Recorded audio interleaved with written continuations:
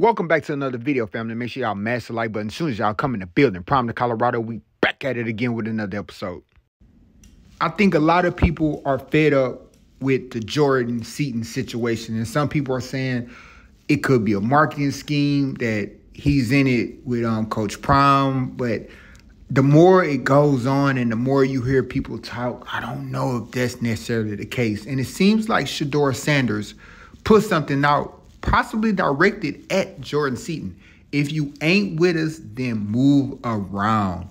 And for him to put that out today, it's only aimed at one person, in my opinion, because it's nobody else that's in a situation where they could come to Colorado, they might come, they might not, and things of that nature. And even if he does come, maybe he's already signed, but why would he be doing this extra clout chasing for what reason? I mean, you want to show your loyalty to Coach Prime.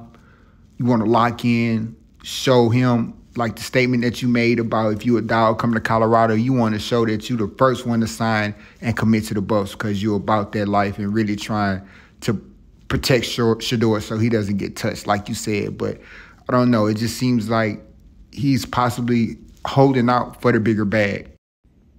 And even though everybody wants him in Boulder, Shedeur, Coach Prime, everybody, I don't think it's any kind of joke or prolonging it.